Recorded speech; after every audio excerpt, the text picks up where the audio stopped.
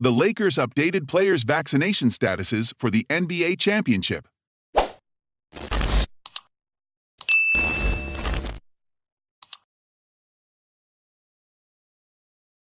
The Lakers will enter the court on opening night this season as a fully vaccinated team, according to their front office. So, what went wrong? While the NBA did not go so far as to require players to have the vaccine, it did make life difficult for those who did not receive it.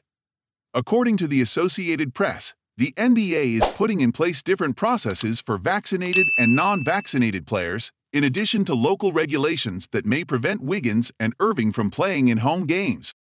The league told its teams on Tuesday that it is going ahead with a plan where those who are fully vaccinated against the coronavirus will not need to submit to regular testing. Those who are unvaccinated, however, will undergo rigorous testing.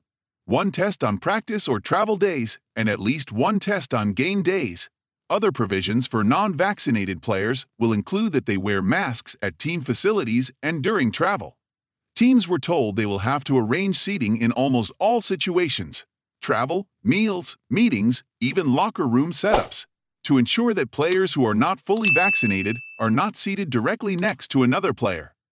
During Thursday's news conference, Lakers Vice President of Basketball Operations Rob Pelinka stated that all of the team's players will be fully vaccinated by October 19. "We're grateful for that," Pelinka said in a press release. With a veteran group that features LeBron James, Anthony Davis, and Russell Westbrook, the Lakers are hoping to get back to their winning ways. Former NBA All-Stars Carmelo Anthony and Dwight Howard joined the Lake Show as well. Howard will be with the Lakers for the third time. The news comes months after James dodged a reporter's query about whether he had been vaccinated against COVID-19. At the time, James referred to it as a family matter. Thank you for watching. Please hit the like button and share the video. If you are new to our channel, please subscribe to our channel Lakers Inside for more insights of Los Angeles Lakers.